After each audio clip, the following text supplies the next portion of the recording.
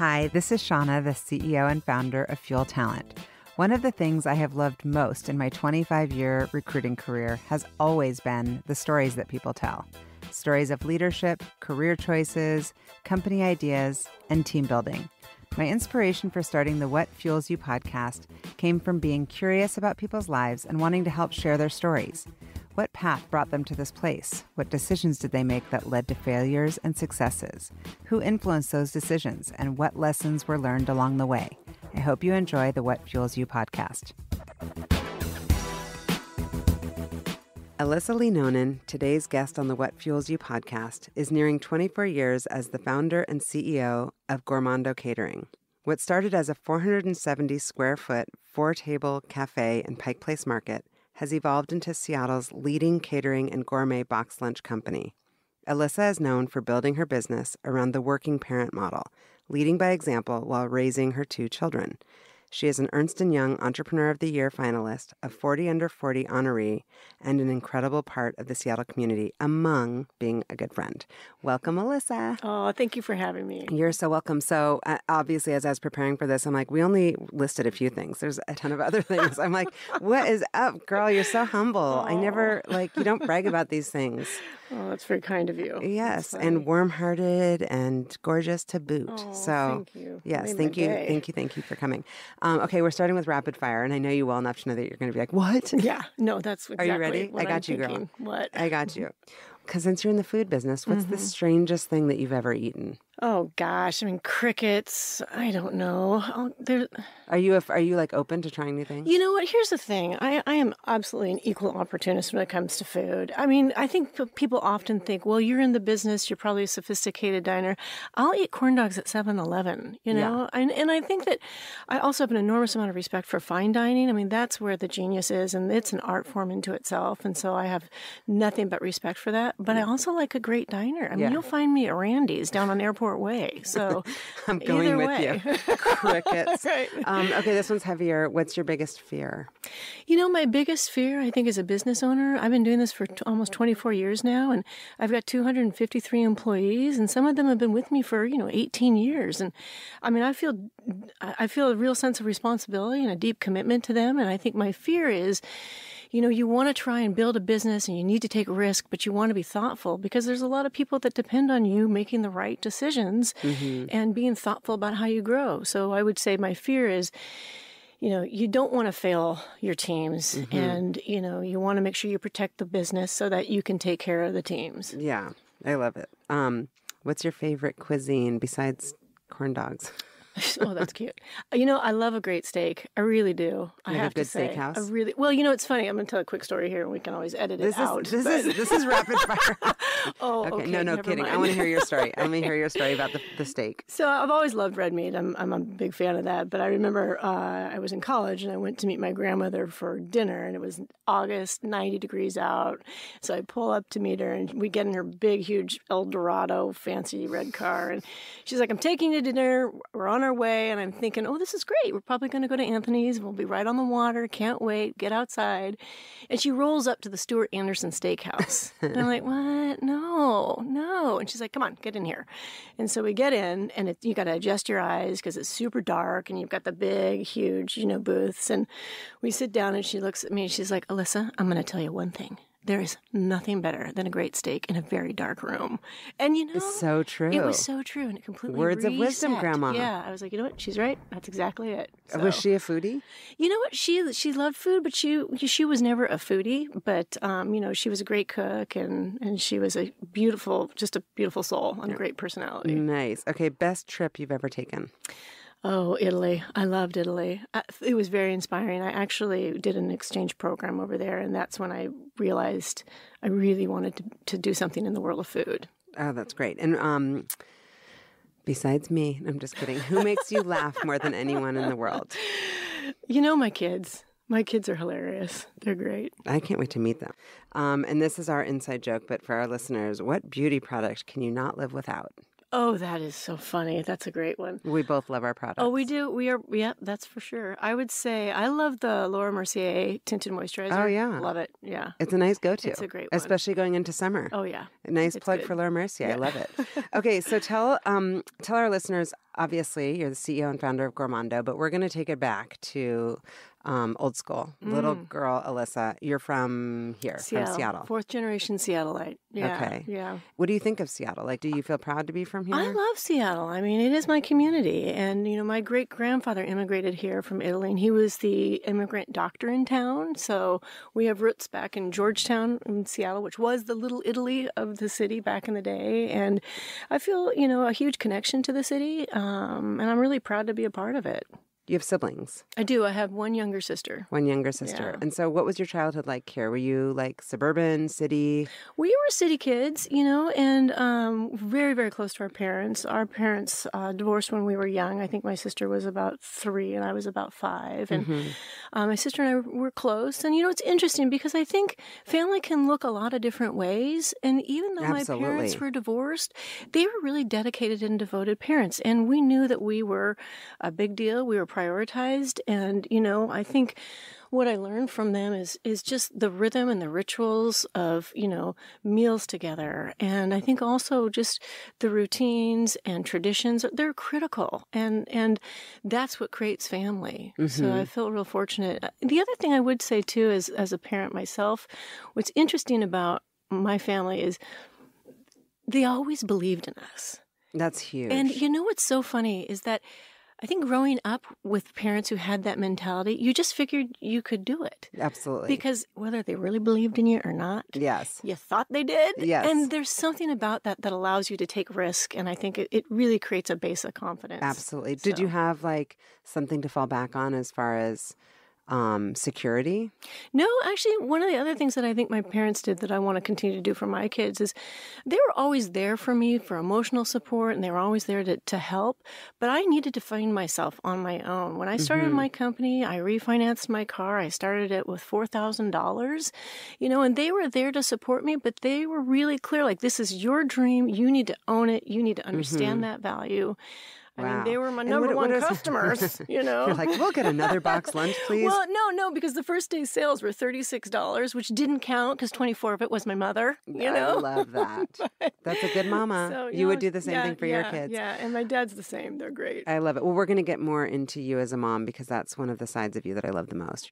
But what do you think as far as their values? Were they really clear? Really crystal clear. I would say my father, he has such an extraordinary integrity, and he also is incredibly humble. If there was anything I learned from my father, it is you've got to be humble and stay humble and be curious and ask questions, always be learning. And he held himself to a really high standard of integrity, and he held my sister and I to that too. And I think that was really important. And that was a business lesson that became really, really critical as I was growing the company. If you're aligned with your values, that's what the foundation of your corporate culture relies on is your values. And so when did you set those early on, or does it take a while? I did.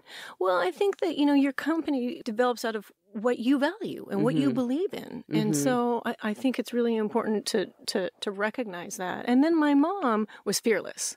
She was absolutely fearless. And she was a working single mother, and she was an inspiration. I watched her and I thought, well, if she can own a company and she can figure it out, I think that's what I'll do. She really, kind of blazed a trail for me. And was That's inspiring. amazing. That's unique also to have that. Yeah, back in the day, and it was tough for her. For sure. So, And so what were you like as a little girl compared to who I got to meet as an adult? I was very awkward, very awkward. I was a very late bloomer, so I read a lot, and a little bit of a homebody. Do you think that the people who knew you back then would be surprised to see your success? I think as I got older, people could potentially recognize. I mean, I started working at 14, but what were you doing when you were 14? Well, I started as a dishwasher at Farrell's, which was an ice cream parlor. Farrell's. Loved it. We used to have it. one, and I loved Farrell's. It's funny because I was in the dish pit, and I was working in the dish pit for a few months, and I went to my manager, and I said, I think I'm ready for more opportunity. I'd really like to advance with Farrell's.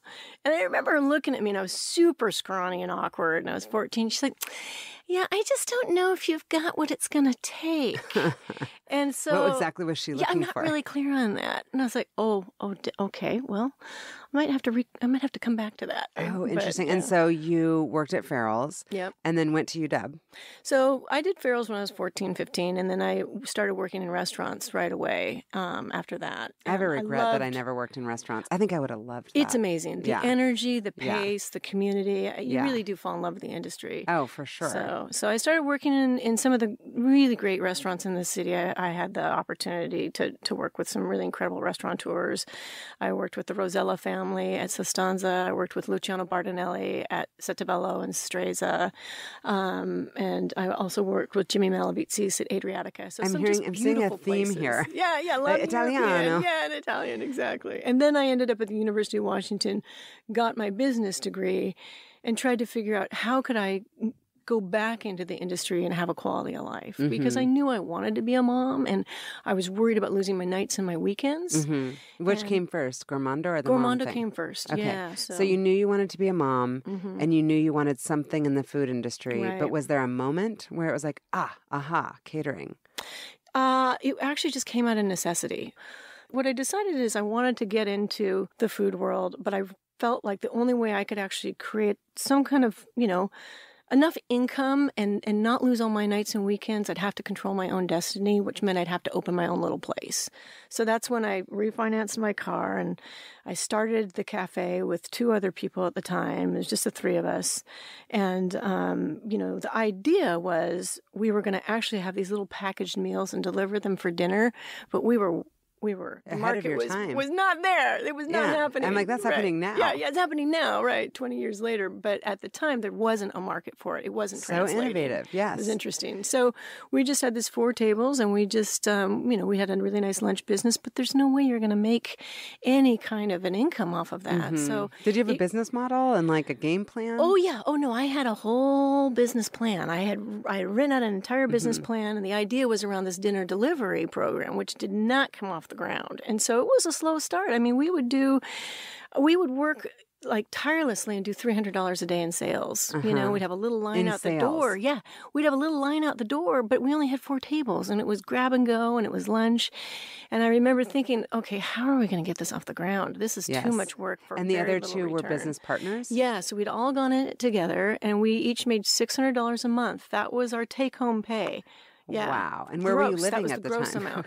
I was in the Biltmore apartments. But like I was married at the time. Okay. Yeah. I married my college sweetheart, and we were together, and I remember we were struggling to figure out, how to pay rent and how to get, move forward. And so it was really truly out of necessity that I thought, what other revenue streams can we, come up with to just shore this restaurant, this little cafe? I was fairly confident. Was it called Gourmondo? It was called Gourmondo, and I was pretty confident we wouldn't make it the first year. Yeah. But I had a lot of pride. How did your business partners feel about it? Oh, they're like, we're out, and they pulled out. They were nervous. Yeah.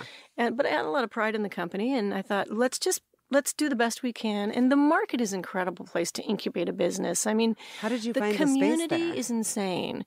Well, we found a tiny little 4-leaf space right next to Madame Lazanga's tattoo parlor. And she was our number 1 client. I mean, she was great. She was fabulous. Is she still there? Yeah, I love her. She actually moved across the street, but she was great. It must be nostalgic for you to go to the market now. Oh, I go all the time, and my kids go with me all the time. I want to go with you. It's really great because I know all these different vendors, and they really helped Gourmondo. I mean, Louis De Laurenti gave us a line of credit. Saul at Pure Food Fish gave me a little line of credit. Christy and Terry at Le Panier, they helped me out with the bread. And 24 years later, we still buy their baguettes for our sandwiches. We get like $8,000 a month now from them. But they were extending me credit and helping me and giving me little discounts. They bet on the right horse. When nobody would, paid attention or really even thought we'd do anything. So we were really fortunate. Yeah, that's amazing. And so walk me through, the other partners were like, I'm out. Well, what happened was my first partner, she actually got pregnant, I think, after the 2nd year. And she's like, I want to be a stay-at-home mom. And I said, oh, God bless. I feel you there. And I think that makes sense. So she, I think, had invested $3,000. And I was like, how am I going to come up with the money to you settle that? So I think I took a cash advance on my credit card, took care of that. And then interestingly enough, she had a fabulous little baby boy, and we were chatting, I think when her little son was like 3 or 4 months, and she got emotional. And she's like, this is hard. I'm having a hard time figuring out how do I be a mom and still have something that's my own and contribute to, to my family and have some source of income. And we were chatting, and I was like, I don't know, what if I just buy those little brownie cakes from you that you used to make for the little box lunches? I gotta buy those, wholesale those to me. So she started wholesaling, and then we put them in the box lunches, and now we get 12,000 of those from her every month. And she has her own incredible. little bakery, Alyssa, in her house. Alone, that's got to feel good. Just that alone. I just think that really great businesses are built around relationships and around connection, and she puts the best possible product out, and I am proud to serve it, and she's a woman that I admire and I love doing business with, and I have my own bakery. And so what happened to the third? I could bake them all myself, but I'll never touch those because I love what she does. Because you're loyal and because you're you. Well, she's great. And she's good. And the brownies are good. Right. Well, my second business partner, we were in business together up until it was around 2008, 2009, and the economy was really in trouble, and Gourmondo was taking a hard hit. Mm-hmm. And we just had very different ideas of how to move the company through that crisis because we were struggling. I had almost bankrupted the company in 2006 and from some aggressive business growth decisions, which we learned a lot from. But we were back on our feet, and then the recession hit, and it was real clear that we had to move quick and we had to be willing to pivot, and we couldn't get in an alignment. I think he really wanted to be conservative and just wait out the storm, and I wanted to take it as an opportunity to just jump into more market share and to double down. Sounds like your mom. Yes, just like my mom, right? Yeah. Right. And so in what way did you pivot? So basically, we ended up ending the partnership. I bought him out, and then I just went in big. So we started marketing heavier, and we started, looking at how do we refresh the brand and how do we expand our platform and refresh the website. So just jumping into that, and we started seeing a lot more in order to grow. We did take on a little bit of debt to grow, and the challenge was we were just barely breaking even. But I had some cash that we'd been sort of holding on reserves. So we deployed that, and we held steady with all of the quality. We never adjusted any of that. We're like just continue to reach out and see. And who was your capture. go-to at the time? It was usually my mom. Your mom? Yeah, my mom and my dad. They were both great. I mean, they were really always there. And I think once again, they just believed in me. Even when I wonder if they actually really did, they sure seemed like they did. Right. It gave you the confidence to kind of push forward. At what time did you feel successful for the first time? It's such an interesting question. I think as an entrepreneur, you never feel like you've got it right. Do you feel successful now? Actually, for the first time, it was about 2 years ago. I think as you grow a company, and I've never taken on, I own the company 100% myself now, and I don't have any private investors. I've never, given away equity, and I don't have, the only debt I have is a little bit of bank debt. And about 2 years ago, we closed out the company. And I think when you have bank debt, you always feel like if something horrible happened, the bank kind of owns you. So you never really feel like it's all yours. And so about 2 years ago, when we were closing out the year end and tying up the books, it was when I realized, the company was so healthy. We'd done a really good job of preserving capital and taking out debt and building up reserves that, I owned every crappy pot and pan, every vehicle, all That's of gotta it. feel It good. was all mine. And that felt really good. And that felt like, you know what? It truly is mine. And that was a moment. Was there any sort of moment in time in the past 24 years? I know you've had a great run this past several years, where you're like, holy smokes, we just got such a big order. This kind of changed our business. We never had a massive order that shifted the business, but I will say that we entered into new markets that were profoundly impactful on the company. And I'll try and kind of make this, as tight as I can. But in 2006, I wanted to go into this corporate dining world, which is where a lot of great larger companies, they have their own campuses. And so like an Amazon has their campus, Microsoft has their campus. And we were given and awarded an opportunity to go onto a corporate campus as their food operator. And I was $1 million company at the time, and this was another $1 million book of business. So I was literally going to double the company overnight. And I was super excited about it. I thought there's a huge opportunity for success there. We went into it. We'd never done it before. We didn't know what we didn't know. And it just blew up on me. I couldn't catch up to it. You know, we big you lesson learned. Overpromised. You know, well, no, what happened was we didn't really understand the actual market. You know, we were being awarded the project by the executive team, but actually when we started opening these cafes and working with the people who were supporting the cafes, the different employees, it was a lot of people from shipping and receiving, and it was a lot of people who were looking for just really nice, economical, approachable meals. And we had little, you know, we had wild mushroom rice Gourmondo. cakes and crab cakes and little salads. And they're like, hey, when are you going to do the chili dogs? And I thought, oh, that's a problem. Oh dear. And so I think we needed to learn to understand the voice of the customer and then make sure that we created products that supported it. So we're never going to do a chili dog, but we did do a really great bratwurst with roasted peppers, and we got them from Uli's in the market. And I think the challenge with that project was it was very complex. It was in a space we'd never been, and I literally took the company to bankruptcy. I mean, I took it to the mats. I lost $300,000 in about 3 months. I couldn't catch up to it, and we were literally losing the company. I had the bookkeeper come in tears, and she's like, I don't know what you're going to do about payroll. We're now on COD. Nobody's delivering to us. We're in big trouble. And what year was this? This was in 2006. And I remember it was happening so fast, I couldn't keep up. Were you married with kids? I mean, yeah, I had 2 little kids at home. And I remember thinking, oh my God, I'm going to lose the company. I've got 50 employees at the time. And I'm like, and some of them had been with me for like 8 years. And I'm like, I cannot believe one stupid decision, and I'm going to lose it all. I'm losing everything. And I remember I went home that night, and I called my mom, and I'm like, Mom, I screwed up. I'm going to lose this company. 10 years, I made one stupid choice, and I'm going to lose everything. And she got quiet, and then she goes, oh, shut up. And I was like, what? Like, Mom, that's not empathetic. You didn't even hear me. She's like, no, I heard you fine, Alissa. She's like, we're entrepreneurs. This is what we do. We play Vegas, okay? She's like, here's a news flash. You're going to make mistakes, and you'll make more. It's not the mistake that matters, because we all do that. It's how you recover that's going to define you. So if you could just get over yourself and start figuring out how you're going to fix it, that's where you're going to find your success. Wait, and it was huge. No, it was huge. It was, Mom. For me, it was like, well, first of all, it was a huge epiphany. And it also, it gave me kind of like this open door to stop beating myself up. I was so ashamed. I was so angry at myself. I couldn't stop thinking about the failure. And it allowed me to let that go and just focus on how am I going to get out of this.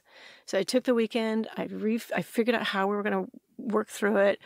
Did you do that by yourself? I did it all by myself, yeah. And so then and I did what my dad always told me. It's all about integrity. It's all about being honest. And so I called all my vendors. I'm like, hey, hello, it's Alissa. Yeah, okay, yeah, I know I haven't paid you in like 2 or 3 months. And guess what? I'm not going to pay you for a little bit longer, but I am going to pay you.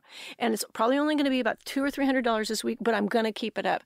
I just need you to not give up on me for about another 30, 60 days. I got this. I've been doing this 10 years. I promise you I'm going to do it for another 20. I need you to bet on me on this. And you know what was awesome about all these vendors? And God bless Ron Rosella and Rosella's Produce. That man kept a lot of us in business, and he's an extraordinary man. But he in particular, he's like, Alissa, I'm not happy about this, all right? But I got you. You take care of business. I got you. And a lot of the vendors were like that. And that's why I think relationships are so important, because everybody's going to have a time when they trip. And when you have your community that's there like, hey, okay, we believe in you, you're not going to fail them. it makes you feel even that much more like determined to be successful. And they gave me a runway. Oh my gosh. And did I got you say through this it. in your Ernst & Young interview? I don't know that I did. I got chills. I'd be like, I want her to win. I mean, this is an incredible story. Well, but the best part of the story is that how'd you get out of it? What'd you do? So here's the deal. I was operating all these cafes as if they were their own little restaurants, full inventory, full staff, the whole bit. And we couldn't pencil it. We were losing too much cash. And it was brutal. So we reduced it all down and we just basically started commissarying everything from Gourmondo, doing a really beautiful grab-and-go program, and just having this little grab-and-go feature in these cafes. We had to get out of the program, the contract. The contract was about to end, and I knew financially I had to stabilize the company. Can you say the company that you were doing Well, it this was actually, we were working with Group Health, and they are a great company, but we just couldn't do the program. And so we got out of that, but I tell you, I was like, you know what? I'm going to learn from this. I'm going to come back to it. And ironically, 3-4 years later, I came back into it, but I took what I learned, which is if we do a beautiful program and we do small spaces and we just do grab and go, we can create a nice amenity for these corporate partners that allows them to give a high quality product to their working families, to their employees. That's fast and convenient at a fraction of the cost of these heavily subsidized big corporate campus programs. And it's now become the fastest growing division of the company. And it's been a big part of the success of the business. I mean, I've tripled the size of the company in 3 years. I know. And these it's cafes are a really strong driver in that. So do they drive the menu, good. or you do like an RFP, or how does that work? We obviously learned a lot from the, big mistakes in the beginning, but we want to make sure that we've got the right audience, that they like our food, and then we present a proposal and we talk it through, and we'll customize different pieces for them, and then we'll pop open these different cafes. And what's nice is we can have a holistic approach to support the employees of the building. If you need catering, if you need box lunches, whatever you need, we can really take care of it.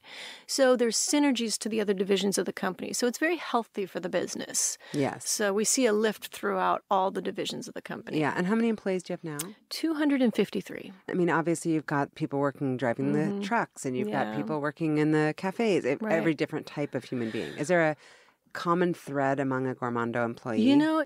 This I think is probably one of the things I'm most proud of. We've done some different surveys, like, okay, what do you think of Gourmondo? Or what's one word? What would you say? And the word that keeps coming up is family, which I love, because for me, when I started Gourmondo, I knew I wanted to have kids, and I knew I wanted to be home to pick up my kids from school. My parents worked hard, and we were latchkey kids. And I remember thinking, hey, when it's my turn, when I'm up to bat, if I open a company, I want to try and take their sacrifices and see if I can do it a little differently. So I decided if I was going to start my business, that I wanted to create a plan where we could do a production schedule so that everybody could be off in time to see their kids and pick them up from school. If I wanted that, if I valued it, then I wanted to offer that value to the teams. So people work part-time? Everybody works from about 5 in the morning till about 1 in the afternoon, 1 or 2 in the afternoon. 80% of the team. We still have some people in the office that'll, grab calls until 5, but 80% of the company is gone in time to pick up their kids. Even the cafes are closing by, 3 o'clock. So it's important to me, and I developed a whole business around that. And that's so unique. Well, we also close the company down between 10:15 and 10:45, and we have a family lunch together. And I think that's one of the most critical times of the day, because that's when the teams are collaborating and they're talking and there's a community there. So I think those are the values that, circling back to what we talked about in the beginning, that might not be for everybody, but I know they're important to me, because money comes and goes. Well, I think everybody listening probably has similar values, but the how.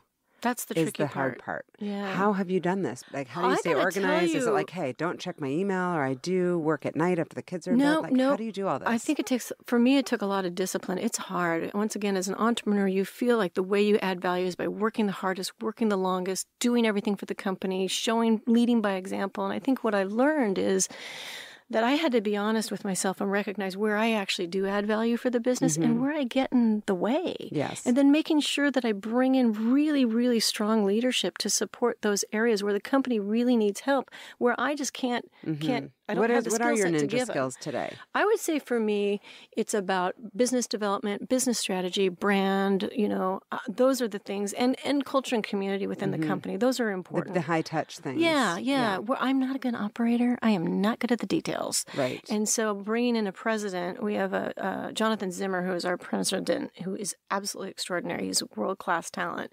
And he's just an extraordinary operator. And he's great at execution. Yes. And I know that you're really happy with your chef, too. Oh, my gosh. My chef's extraordinary. I have to tell you. I mean your team, for those team members insane. Listening, Alissa brags about you guys all the time. No, Bill Morris is a rock star. Yes. He's insane. I mean, and he commands such extraordinary respect within our industry, and he's our executive chef, and I'm immensely proud to work with him. But I'll tell you something.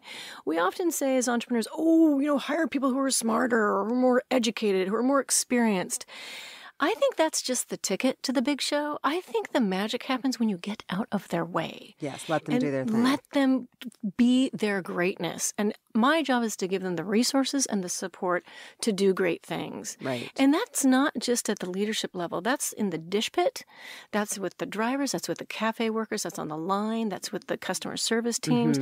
You want talent all around you. Are you running ads and hoping they respond? Are you asking around to find out who's really good in the industry and then going out and actively recruiting? It's a combination. I mean, we always have ads out. We're always looking for people. And then it's also the teams. Like who do you know who's got a lot of talent, who's hungry to work and wants to learn. And so a lot of times within your own network, when you have great people who work with you, they often have a network of great people. And so that's important. I know that you've talked about some of the failures and that you're kind of as an entrepreneur not ever really feeling 100% successful. Right. But is there a moment of like, if we hit X in profit or revenue or corporate campuses that we're on, that I will feel like we've arrived? I think for me, success looks like, I've got a balanced life. I'm involved in this community. I'm producing a product that I'm proud of, that I've got teams that I can support.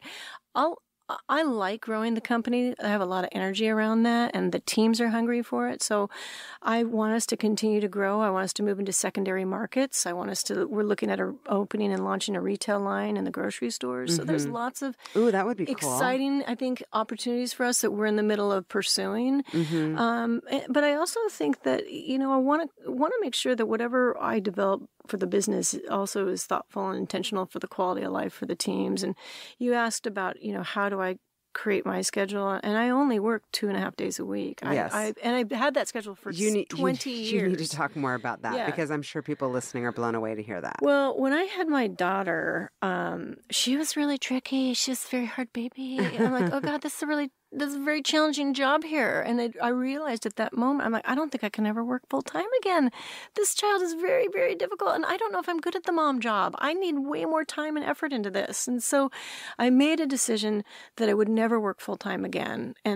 But it was really hard because it meant I had to let go of things. Like what? That's very vulnerable. When you're not there every day and you're not doing everything, you have to trust that the people you have in place are going to do great things, and they may make mistakes, but you got to allow them to make those mistakes. I guarantee you they don't make them again. Well, were you driven at the time by money? No, actually, I really wasn't, because I think what I had learned is that money was going to come and go. I had to be proud of what I was doing, and I had to be growing, and I had to be. We were always profitable except for 2006. That was a disaster. And we had a couple of years where we were pretty flat. But in general, it's been a healthy, profitable company that I've grown slowly. About 3 years ago, I really kicked it into high gear. I'm like, hey, what can we do? And that's when we went off to the races. But my kids were a little bit older, too. Yeah. So for me to keep that part-time schedule, it's about having a disciplined schedule. It means if I don't work on Wednesdays and Fridays, I don't schedule anything on Wednesdays and Fridays because it's too easy to let it slip. And do you check your emails on Wednesdays and Fridays? No. Wow. Yeah. I never even had my emails linked to my phone until maybe about a year ago. Okay. And that helped because if I didn't have it. Those emergency calls? There's definitely 2 or 3 people that know where to get me, how to get a hold of me, and I'm always available if there's an emergency. If anybody texts me or calls me, they know they're going to get a call within, a minute. I'm available to them, but they also are great. They don't call unless they know that, hey, this needs to be dealt with, and then we make sure it gets taken care of. And it's managing the team's expectations too. I mean, when I bring in leaders of the company, I'll say, hey, I want to give you tools and resources. I want you to be successful. That's critical. We need you to be successful. I want you to have, to feel a sense of ownership in the business. But I also want to tell you another measurement of success is that I'm not here full time. I'm here 2.5 days a week. If I'm here full time, something's probably gone terribly wrong in the company. Yes. And somebody might be getting it. And do you have any guilt? I don't. Because when I'm there, I have meetings, I am engaged, I'm involved. And so I make sure that if I say I'm going to be there on that Monday, Tuesday, and Thursday, I am there and I am present and the teams are great about, hey, just the facts. Let's drill into this stuff. Let's get it done. And they have a lot of support too. I do not micromanage anybody. And so I think they feel, that they have the ability to make decisions and that they have my support. I mean, I love that they would describe the company as family as a word, but what word would they use to describe you? Oh gosh, I don't know. Come on, baby. Yeah. I've heard before that the owner of Gourmondo leads from the heart, and I do think that that's so you. That's not surprising. They've said that. You're a heart-centered lady. Thank you. But then I've also heard she leads with her heart, but she'll rule with an iron fist. So we have a strong. I've not team. seen that side of you. I'd be scared. Yeah. I think I've only seen you happy and generous. Well, you're so generous. Thank you. I don't think you can run and grow a company for 24 years if you can't also make sure that you've got some chops and you're able to take a punch and you're able to get back up and you're able to swing when you need to swing. Yeah, and so you're not suffering from guilt. These are just some of the female kind of generalities that I hear thrown around. What about imposter syndrome? I think I would suffer from guilt if I wasn't managing expectations. If I was telling people I'll be there full time and I wasn't there, then I'd feel really guilty. And I did struggle with that in the beginning. When I was first shifting to part-time, I had a hard time with it. But once I made that commitment, and that's what everybody, expected, it was very easy. So, and what about imposter syndrome? I think, yes. I think we all have that. At least I know for me, how did I get here in this room? Do I deserve to be here? I think that's an interesting question. I think that, I always feel like I'm never doing enough and I can always do more. Well, that's what makes you successful. Maybe that's it. But yeah, you never feel like, really? I'm in a podcast? Why does she want to talk to me? You got to be kidding me. I mean, I've had a lot of incredible leaders on the podcast, and I'm already thinking of all the things that people are learning from listening to this podcast. I'm learning as a business owner. I mean, it's incredible. What do you do for you? Just to relax? Besides working 2.5 days a week. I know, really. No, but truly, if you just want to chill. It's no secret that obviously I'm in food and I love the business food and my kids are foodies too. And so we're kind of a food family and we often go to dinner. I think getting out of the house, getting away from the phones, having a meal together, cooking. Both my kids know how to cook and I think that's important too. So really, I don't know that there's anything that I'm doing in a rhythm or in a routine. I mean, I like to read. We did some yoga. Working out, doing the yoga. Yeah, I really need to get a little bit more on the ball with all that. But it's helpful. It makes you feel good. It really does. Yeah. It really does. And what about your kids? How do you like to spend time with them? And what do you think's most important as far as the legacy that you leave for them? I really want my kids to be humble. I want them to be kind, and I want them to know how to work hard. Those are really important, and I think those are the tools where they will find their success. And, I don't know what that will look like for them. They both seem very entrepreneurial to me. I'd love to potentially see them involved in the company, but that might not be where they find their voice. They may do their own thing. My 9-year-old Layla, who is I'm going to be taking over Fuel Talent one day. And I'm like, actually, you need to go get a job. Well, you don't just get to have Fuel Talent. It's That's funny. just not how it is. Yeah. So both my kids started working at 14, and my daughter started in a dish pit and a retirement home. And when we came to see, we've always lived in Seattle. We lived in Bainbridge for a little while, and then we came back to Seattle. And she was looking for a job, and this was 2 years ago, and she was 17. And we had just opened 3 cafes, and I really needed just some warm bodies in the cafes. And so I talked to my cafe director. I said, hey, I know we need bodies. I can throw my daughter in there for, just the summer, but I swear to God, if she sucks, yank her. I do not want her messing with the family name, but just let's give her a shot. Let's see how she does. And she actually, to her credit, she worked really hard. And I didn't anticipate how passionate she would be about it. So I was proud. And at first I'm like, oh, this is rainbows and unicorns. Look at her. She's the first one in. She's the last one to leave. What a great job. Second week, I'm like, I don't know if I like this anymore. Every day, hey, I have a thought, Mom. I think we need this. I have been looking at this and we need another chicken sandwich. I'm like, no, we don't. No, we don't. We're fine. Oh, no, we do. I talked to 3 different people. We've got to have one. I'm like, you have a chicken sandwich. So now all of a sudden I've got pressure at home, right? This is a hilarious. week goes by and the chicken sandwich is like chirping in my ear every day. So I have to go to the management meeting. I'm like, what's going on with the chicken sandwich? Can somebody please make a new chicken sandwich? They're like, no, we have a fabulous chicken sandwich. It's on a baguette. She's fine. Tell her she's fine. We don't know what she's talking about. She's like, oh no, those only come on Tuesdays and Thursdays. We need a hot chicken sandwich. So I have to go back the next week and then I have a myriad of other, suggestions, right? But she will not give up on the chicken sandwich. Good for her. Oh, it gets better. So the second week I go back and they're like, okay, we'll put it under consideration. Tell her we'll think about it. I'm like, okay, fine. So I tell her. She buys that for about a week. Then I come home. She's made prototypes of the chicken sandwich that she believes needs to be sold at the cafes. And she tells me, could you please give these to the decision makers at the company? I'm like, oh my God. So I send give one to the executive chef, one to the president, one to the cafe director. And they're finally like, okay, that's it. We're putting the damn thing on the menu. That is so great. You have to give it her name. Oh, so that's the next thing. So then they say, we're going to name it the Olivia. I'm like, no. There's no personal glory. I just want her off my back. Okay. And they're like, no, it's going to be called the Olivia because if it's a good one, we want the other cafe team members to know, hey, if you get excited about something, there's an opportunity.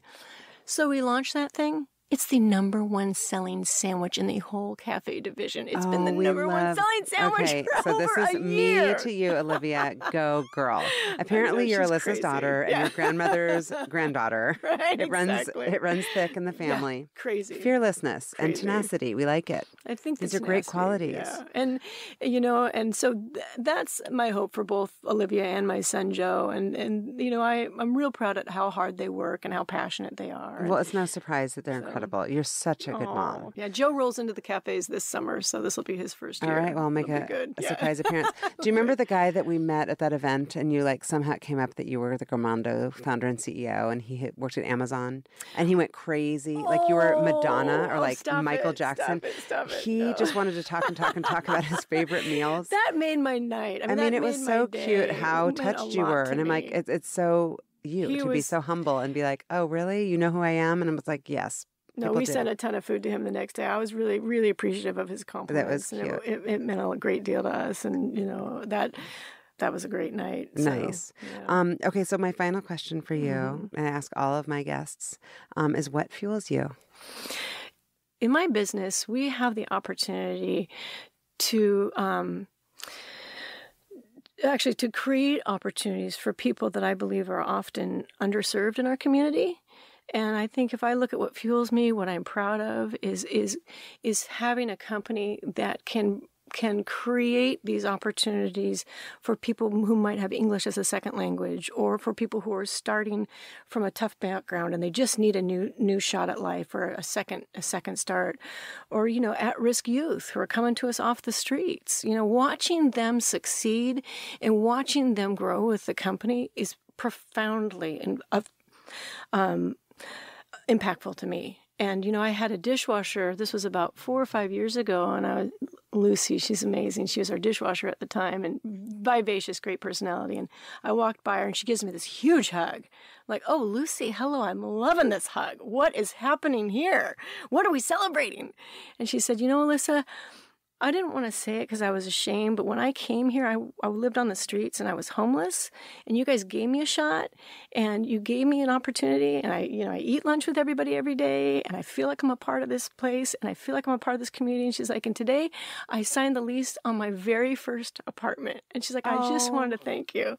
So then, of course, I'm emotional. She's emotional. And I was That's incredible, and I was like, Alyssa. Lucy, I need to tell you how grateful I am to be a part of this. I'm like, I am so proud of you, and this is a gift to be able to help celebrate this with you. So those are the things that fuel me. And I think I want to say one other thing. I think in my community, in the restaurant industry, it might sound silly, but you think about like the Statue of Liberty, like bring me your masses.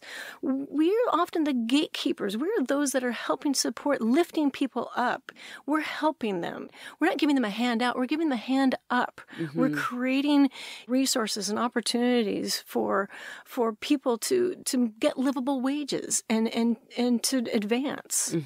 And not every industry can do that. And I take an enormous amount of pride in being able to hopefully help lift up people who are coming to us who want to work hard and they just need a shot. I love that. And Lucy's just one story of like you just happened to intersect with that day, but I'm sure there's hundreds that you've touched along the years, and that's got to be incredibly rewarding. Yeah, it's been very rewarding. Thank you for coming on the podcast. Thank you so much. I appreciate it. Okay, can we go shop now? Yes, let's do it. Okay, let's go shopping. Right, thank you. Bye. Thank you for listening to the What Fuels You podcast. Be sure to subscribe, rate, and review on iTunes, Google Podcasts, or Spotify, and follow us on social media to keep up with the latest news and episodes. You can also contact us at podcast@fueltalent.com to provide feedback, ask questions, and share topics or guests you would like us to cover in the future. We hope you feel inspired by our guests and that we have helped fuel your day. Join us next time for another episode of What Fuels You.